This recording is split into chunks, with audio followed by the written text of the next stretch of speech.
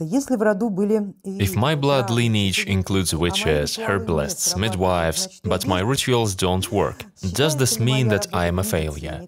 Does my work in the medical field count as the acceptance of the gift? Can I consider Hermes as my proto-source, and how can I establish a contact channel with him? I'd like to thank you that you happened in my life. I have no idea what would have been if I hadn't come across you on the internet. Thank you, Allah, for the kind words. Everything happens as it should, and at the right time. If people are meant to meet one another and exchange information, they will do so, especially if they are guided by forces. In your case, it appears that you have such guidance. A different story is this concern of yours as to why the gift doesn't manifest itself in the exact form as it did with your ancestors. Well, first, let's get this straight and distinguish between what's an issue and what is not, so as to avoid any possible misconceptions, so that you don't get upset for no good reason. You have an ancestral gift, that's great. But, in addition to this gift, you also have an individual one. And your individual gift may not necessarily mean that you should cure or heal. Your gift may be quite different, perhaps entirely mathematical, where you might develop some new medical drugs or chemical formulas, and not just chemical ones. But one way or another, those would be the formulas to produce new drugs. You will sort of be connected with medicine, but it won't be the kind of healing that your forefathers did. It could be related to magical abilities to bring, for example, alternative knowledge into the system, which is actually a great gift as well.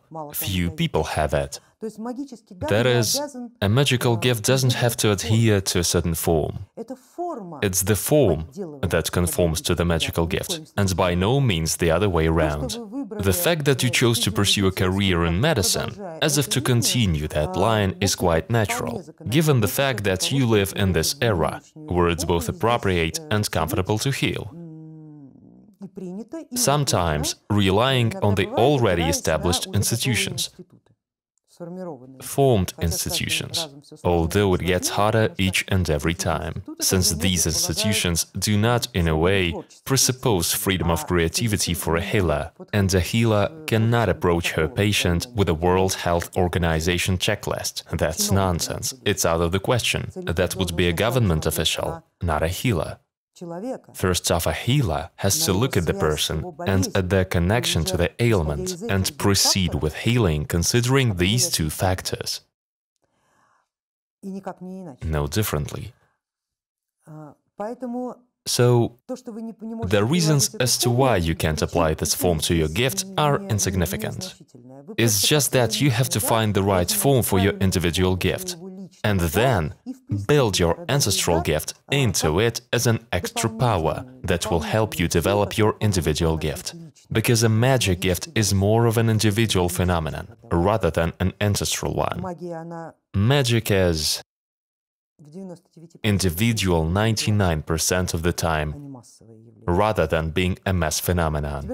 Now, concerning Hermes, yes, you can. If you feel that there is a connection with psychopomp, then you surely can, as well as with Asclepius and with Hermes and their soul escort capacity. Absolutely.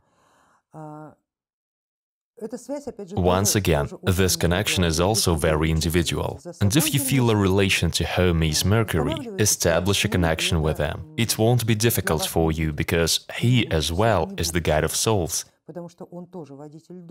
and he also has a relation to human life, to health, and the health of the spirit, which in many ways defines the power of the healer.